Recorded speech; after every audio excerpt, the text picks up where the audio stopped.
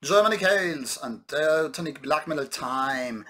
Now here we have a Germanic band, German band that I have very little to tell you about because first of all it's very new, founded in 2018. It's two-man band and there are no websites as far as I know so far out with the band. So this is basically a demo in a kind of a reissue with 5 tracks previously released as a demo tape with these 4 tracks here, now with Grüner Altar as a bonus track.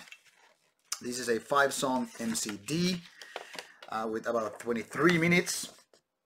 Very simple booklet, just a few words here and there, very minimal info, and this goes under the moniker of demo.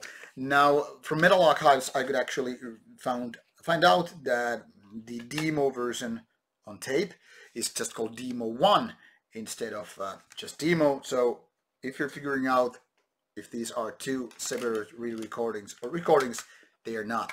Just this one is just going with the bonus track and more kind of a name that makes more sense, let's put it this way. So Hohenstein has 5 tracks out and nothing else. What is it then? It's mid-tempo, a little bit melancholic black metal in a very simple way.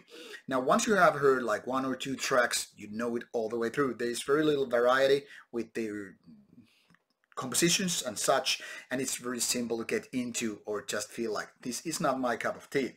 Now as a demo or first recording ever made and released by this band, I think it's very well, not very good, but it's quite good, decent to say the least, because you know everything from these production values, that is, you know, how it sounds, to these kind of tied up screams and compositions as such, it is very easy to get into and kind of like it as a breakfast of a black metal album, because it's not really made of killer tracks. But then again, there is nothing wrong basically with this release. I mean, it's just delivering what it aims to: mid-tempo black metal, and that's it. No gimmicks, no weird solutions, no avant-gardism, no parts that just feel like a little bit weird or whatever.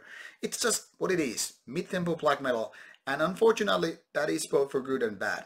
Bad because very little diversity, but good because once you like one track, you're pretty easy, most likely to like it all.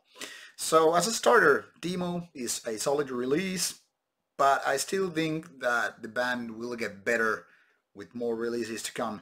First, Demo is always both the hardest and the easiest, so who knows in which way this band will go in the future. But meanwhile, go check it out if you can find samples. I couldn't when I was doing this review, so I cannot provide you with any links. Good luck finding them, or then you can just go blindly and order it from Purity True Fire web shop. Thank you for watching this review, and see you soon with more reviews coming your way.